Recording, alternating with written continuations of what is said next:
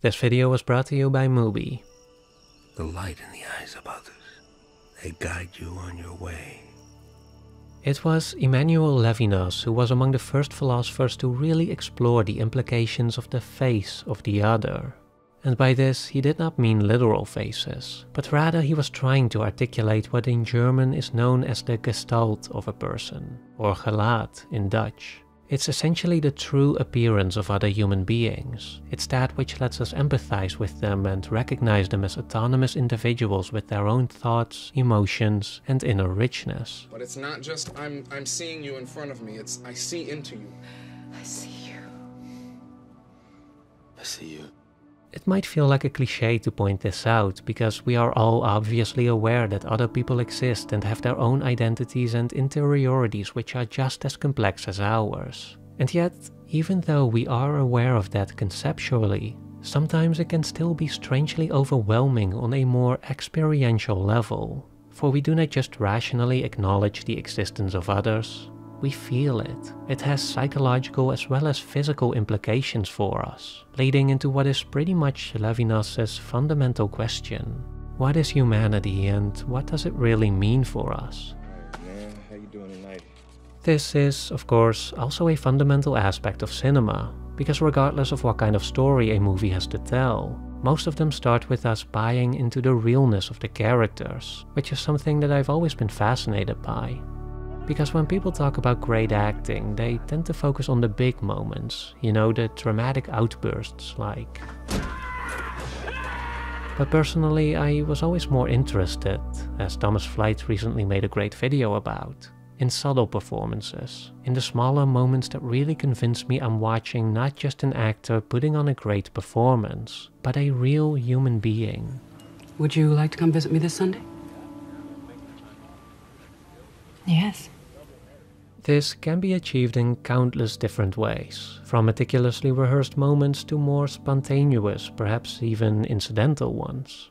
But one aspect that they often seem to share, however, for me at least, is the presence of a conflict between body and mind, between involuntary physical driving forces, such as fear, stress, excitement, and by the conscious mind that tries to suppress them. Take for example how F. Murray Abrams' Salieri is trying to not reveal just how impressed he is by Mozart's work in Amadeus. Or Emma Thompson in this scene from Love Actually, where she plays a woman who just found out her husband is cheating on her, but tries to maintain her composure for the sake of the family. My brilliant wife. Ah, yes. I think the reason I love little moments like these so much is because they just feel so revealing, because they make it seem so obvious that behind the facade of the literal face, beyond the superficial expression or emotion that is being communicated, there is so much more going on, a deeper interiority that we can intuitively sense, and which signifies that humanity that Levinas was so concerned with. The obvious reason for why I love this kind of acting, and more generally, for why we want characters in movies to feel real, is because, well, we want to experience real human beings. Whether we can relate to them directly or not, they make us feel less alone. They ensure us that whatever we are going through is experienced by others as well. It makes us more open to connect with them, to share with them, and to find support in that effort. But for Levinas, experiencing the face of the other had deeper implications. It wasn't just a comforting experience to ease our existential dread. It was also a moral imperative. You know, George, I feel that in a small way we are doing something important. It's satisfying a fundamental urge. The best way to explain this ethical responsibility that Levinas found in the humanity of others is by looking at the inverse, at what really happens when we, intentionally or accidentally, cause harm to another human being, and at what this really reveals about us and the nature of humanity. In Dostoevsky's Crime and Punishment, a grandiose young man named Raskolnikov commits a murder as he believes he is acting towards some higher purpose and is therefore exempt from the moral laws of the common people. When I first read the book, I expected the story to be a rather emotionally detached intellectual exercise. I thought that, like its main character, it was going to be about philosophical reasoning and coming to rational conclusions about morality and about humanity. But to my surprise, after the murder took place, Raskolnikov spends most of the novel in his bed, stricken with fever, delusions, and all kinds of other ailments. In other words, what Dostoevsky was actually showing us here, I think, was that humanity and the moral responsibility it invokes is not just a construct of the mind, but a palpable force that affects every fiber of our being. Bring that up.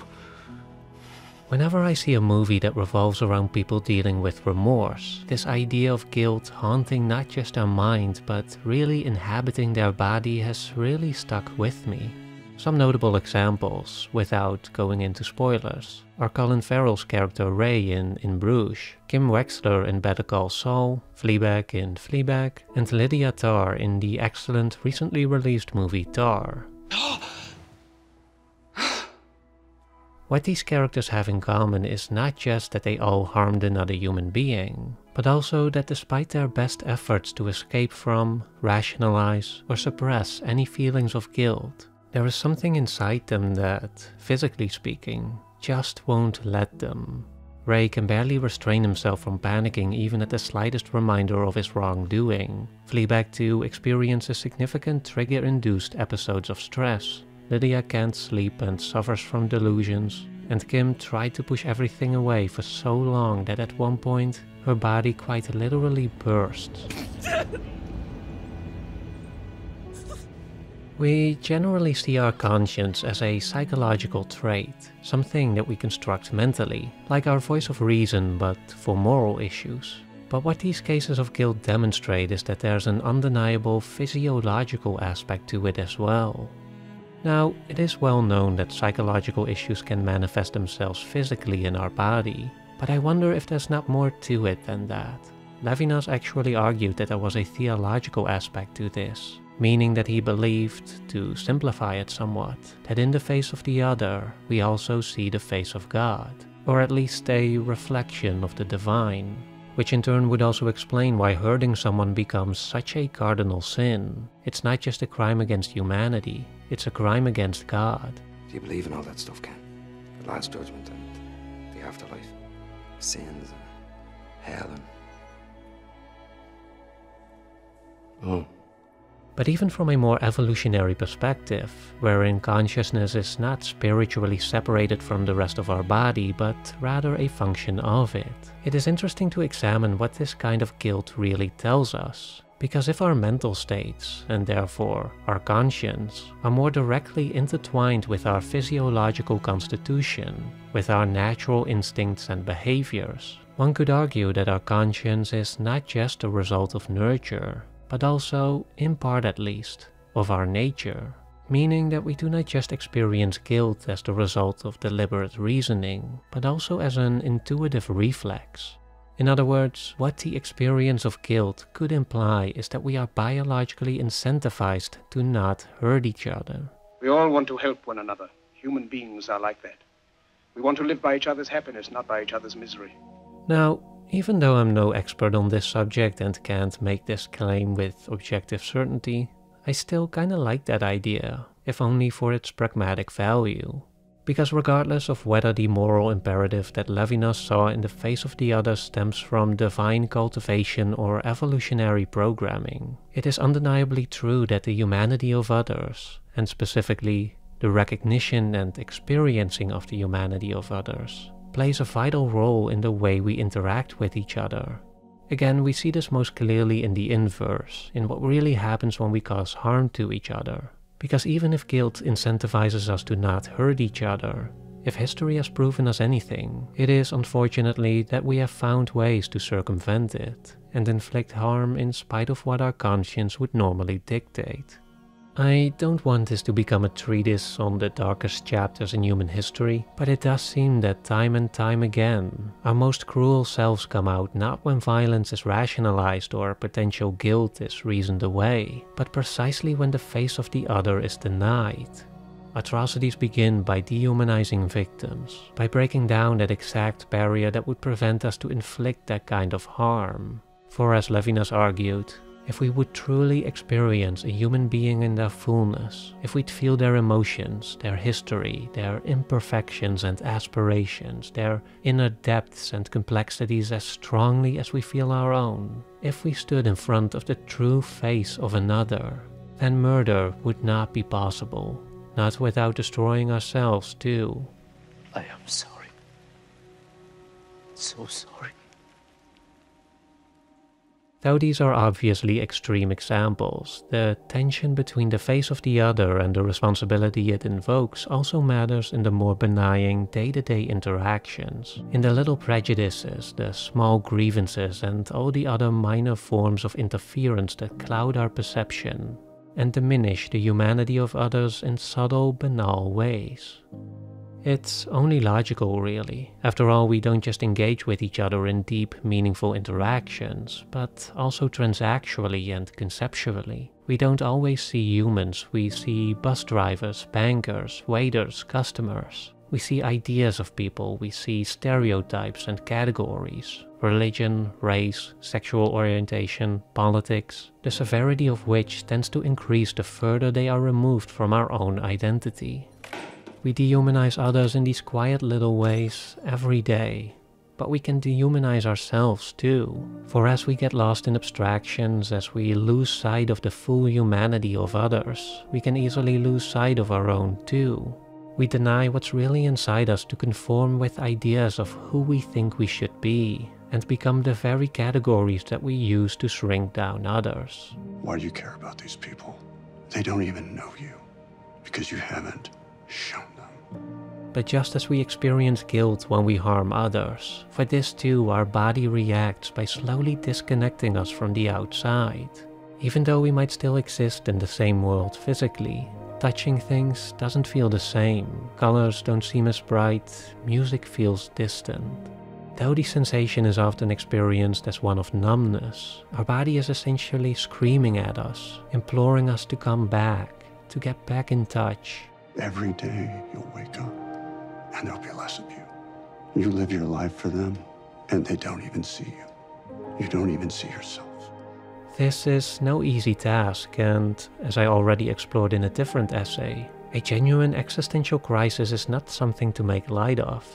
But going back to Levinas, to him part of the issue of this everyday dehumanization was that we, almost automatically, tend to put ourselves at the center of the universe, not just as a pragmatic consequence of literally experiencing the world from an individualistic perspective, but also as the result of philosophical traditions which have always assumed that reality is to be understood from the perspective of the self, or more simply put, from the inside out. Because as such, as Levinas argues, other people are transformed into objects to be known or to be encapsulated within our own extended sense of self. Take for example how in a relationship, people can't seem to help themselves from trying to make their partners a little bit more like themselves.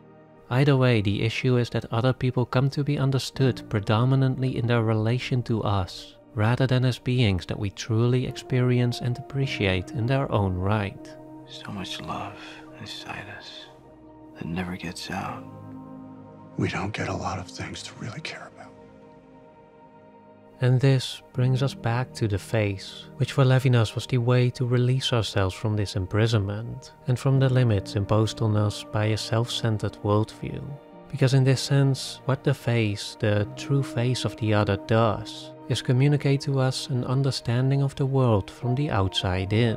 Communicates to us intuitively, empathically, that we are not the center of existence. That we are, in fact, as the cliché goes, surrounded by beings who are just as emotionally rich, just as intricately complex, just as human as we are. I am not an animal! I am a human being! Don't you think I ever wanted other things? Don't you think I had dreams and hopes? I have suffered much, but I know you have suffered too.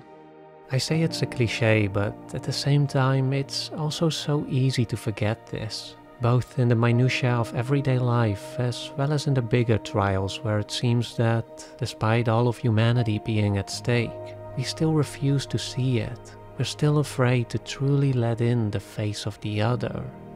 This is probably because it can be a confrontational experience too. For facing true humanity can also remind us of how distracted, how ignorant, how blind we've really been. Remind us of how much we've just let it gone to waste. Why did I keep the car? 10 people right there. Stop! Cease fire! I killed a little boy. Could have gone one more person. And I didn't.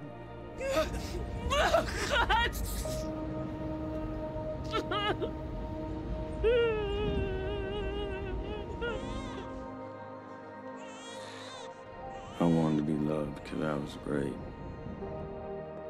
I'm nothing. You're all I have. You're all I want to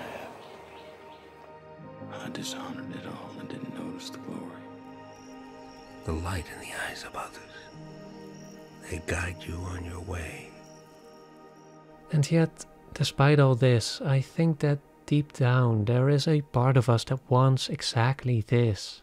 That just longs to break free. This feels especially true when considering how some of the most powerful stories in human history are precisely those in which humanity was placed front and center. Okay, we can make it. When for one extraordinary moment, we set aside everything else, everything that we would normally get so worked up about, our convenience, our comfort, our time, to instead dedicate all of our effort, all of our focus and purpose towards affirming and safeguarding the humanity of others. Not because they mean anything to us personally, not because they are vital to some greater good that indirectly serves us too, but simply because they are truly recognized as human beings. And because in such moments, we know that that is enough. You'll do it, because it must be done. It's stories like these, stories in which the dulling effect of our day-to-day life is momentarily broken, when we are briefly stripped from our abstractions, that reveal just how intuitively we are geared towards each other's humanity, and how easily, almost reflexively, it suddenly drives us to act in solidarity and cooperation, suddenly fills us with purpose, with the quietly ecstatic feeling that we are finally engaged in something truly meaningful, that we are finally doing something that truly matters.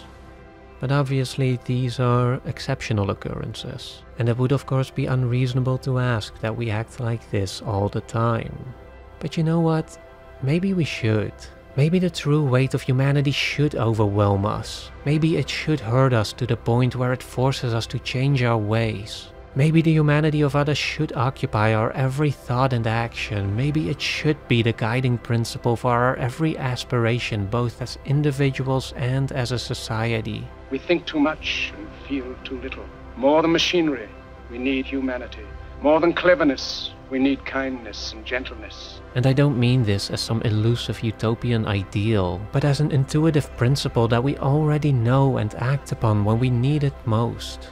A principle that, whenever we feel lost, whenever we fall short, can always be found again in the face of the other, in the humanity that provides us with hope, courage, and creativity, with guidance for meaningful engagement, and with a clear path towards the betterment of ourselves, of others, and of the human race in its entirety. Come on, we're not stopping now. It is a kingdom of conscience, or nothing.